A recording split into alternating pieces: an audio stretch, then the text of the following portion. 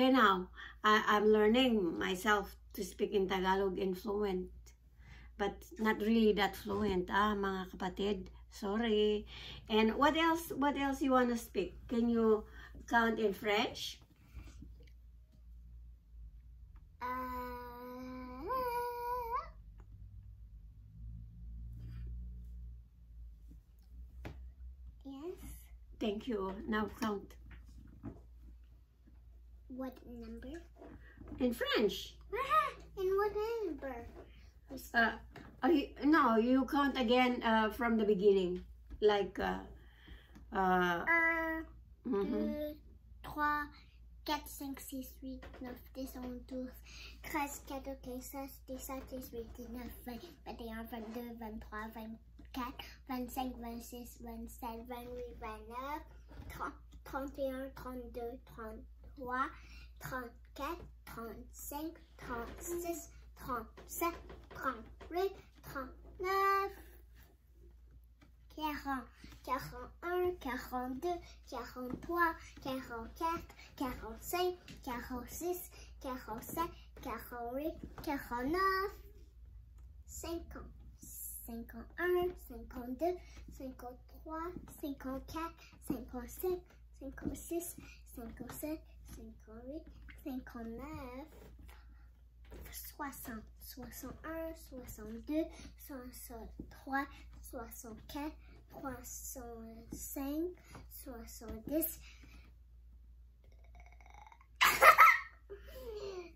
64, 65, 70, 68. He forgot his number. 67, 68, 69. Where's you? Okay, that's good. That's good enough. You're good in your number. I'm so glad and so happy. Now, let's go speak about maybe math. We do plus, like 200 plus 300 equals 500. wow. That's It's good. the same thing like yesterday. I know. Okay, 200 plus 200. It's the same thing. It's 400. Wow. It's always the same thing, Lola. You're crazy. Okay.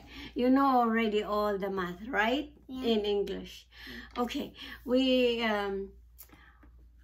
is it your mommy get angry sometimes to you? Sometimes. Oh, it's normal. Did Lola's Dada spank your butt? Bites my butt and palm my butt. Oh, see, even here, disciplining kids here, they also follow the butt. They smack the butt, right? Palm butt. Okay, they follow your butt. Okay, if daddy or mommy get angry to you, right? If you are being naughty? Yeah. Yeah. Like when you become naughty, what you do? I go in my room. Oh, and one punishment also is to punish you to go to your room. Yeah? Yeah. Wow, daddy and mommy is good. But mommy and daddy don't follow you that hard, no? They follow me hard. Oh, But it's very fun. it's fun when they follow you? Yeah, it's really fun. You don't cry? I don't cry. Oh, it means not really hard. But I like it. Oh, so you become naughty all the time because you like it? Yes. Oh, no. That's why I fell on my butt. Yeah. Are you good in finishing your food in the table? I like food. Hello. Are you good?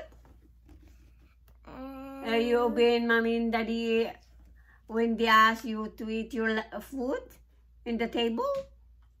You finish your food? I finish my food a lot. Oh, But good. sometimes I don't. Okay, when you are full, right? Yeah. Okay. And they are not forcing you to finish it? They're still forcing me. Oh, like Lola does? Don't say yeah. Oh, okay. Okay, Iya said I'm not going to ask about that. All right. I just want to thank you very much for watching our vlog for today. Iya is being naughty right now. I want to comment about this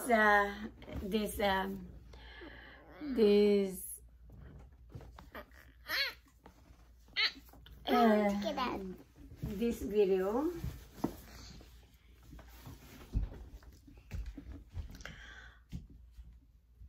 About Carmen.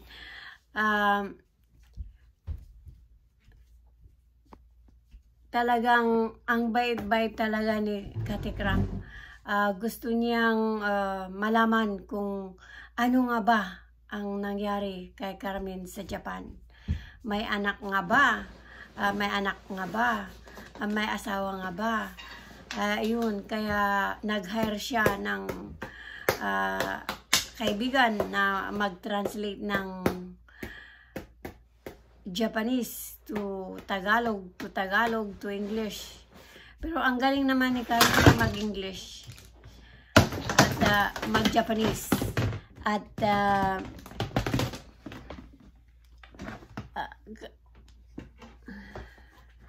ang bait-bait talaga ni kapatid nating Katikram. Gusto niyang malaman kung ano ang nangyari sa kanya, kung may anak nga ba, may asawa nga ba, at ano ang nangyari sa kanya, bakit ganyan nagkaganyan si Carmen. Yun siguro ang gustong malaman ni Katikram, kaya ayun, kinakausap nila kung ano nga ba matatagpuan, kaya masusurbar kaya kung sino nga ba si Carmen. May anak nga ba, may asawa. Yun ang gusto ni Katikram na malaman sa buhay ni Nanay Carmen. Hindi naman matatawag na Carmen kasi hindi naman, sabi ng nanay, may anak daw, nakita daw na nagbuntis siya. At yun nga, yun ang sinasabi kasi umuwi daw sila na pero ngayon parang mahirap malaman kung ano nga ba ang katotohanan sa buhay ni Carmen. At ako'y nagpapasalamat na ayun, lumalalim pa nga ang conversation, tinanong kung tinanong, lagi namang sinasabing nag-aalaga lang siya ng anak, caregiver lang siya, or nanny lang siya. So, hindi pa natin gaano malaman kung ano nga ang buhay ni Carmen sa Japan. At ano ang nangyari sa kanya, bakit nagkaganyan.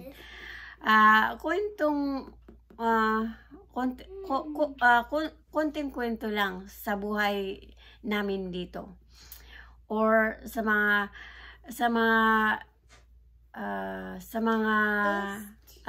nangyayari sa amin araw-araw or everyday. Mula nang nag-divorce kami ng asawa ko, sa bagay nga, mula nung dumating ako dito, hindi ako nagtrabaho. Kasi dumating ako dito na may anak na kaming panganay at inaalagaan ko siya. Sinubukan kong ipa-daycare yung anak ko nung dumating kami dito para makapag-apply ng trabaho. Kaso nga lang, hindi yung anak ko hindi pa masyadong maiyakin, hindi mo pwedeng iwanan, tapos hindi mo pag ilagay mo sa daycare, umiiyak na hindi kumakain. At yung pinaglagyan na sinubukan nga namin kung kaya niya sa isang araw, dalang araw, pumapayat siya. Pumapayat, kaya hindi ko na tinuloy.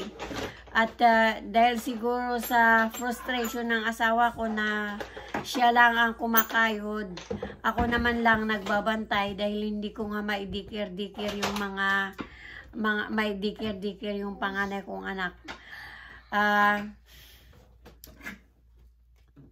Yun ang kahirapan dito kung hindi mo maidikir ang anak mo, tapos isa lang ang naghahanap buhay, tapos gusto niyong bumili ng bahay, mahirap, kailangan dalawang both sides nagtatrabaho para makamortgage ng bahay. Yan ang ano dito. After that, after 3 years, 2.5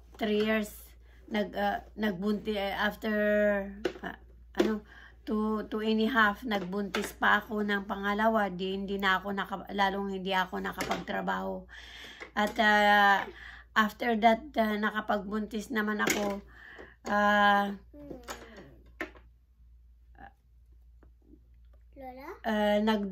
Nag-apply na akong mag-divorce kami kasi kawawa yung anak ko na lagi niyang sinasaktan.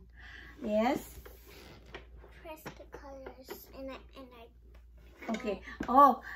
Okay, you press the color. What do you want? Can I tell the color and you press it? Yeah. Or you press here. No, you pressed it. I just asked you to press the color. Okay. All right. Green. No. That's that's mint green. That's apple green. That's mint green. That's apple green. So let's say apple green. Okay. Yellow. Orange. Red. Pink. Wow, you know all your colors. Blue. Purple. Wow. What else? You know already everything. Oh, nice music. Okay. I think that's the next you're gonna learn how to do the music, right? And I will do the piano with that. Yeah. This is a piano too. All right. Look. This. Yun nga, kaya may anak akong handicap, kaya tuloy-tuloy na hindi ako nakapagtrabaho. Siya ang inaalagaan ko. Ang napakaganda kasi lang, ang napakaganda dito. Hindi kagaya sa ating bansa na kung ang isang bata ay handicap, lahat ng pangangailangan nila talaga ibinibigay, kagaya ng may allowance siya, may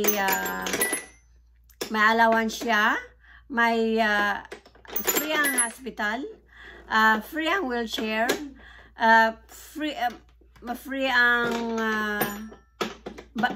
mga gamot, mga maintenance. So yun ang napakaganda dito talaga. Hindi ka naghihirap.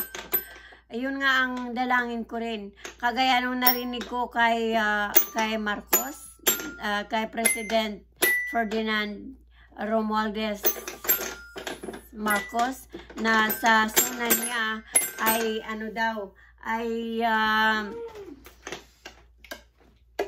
tutulungan daw yung mga handicap, pero mostly ang inano niya kasi na in-expand niya doon na lalong yung mga soldier na kung minsan ang mga soldier kasi 'di ba nagiging handicap sila after sa war or may nangyari kaya nagiging handicap sila, hindi na sila sabi niya na may compensate daw. Sabi ko, nagdadasal nga ako na sana nga pati yung mga kababayan natin, maraming handicap talaga honestly sa Pilipinas, lalong-lalo sa yung mga may sakit kagaya ni Eileen na tinutulungan ni Punialdi sa Samar.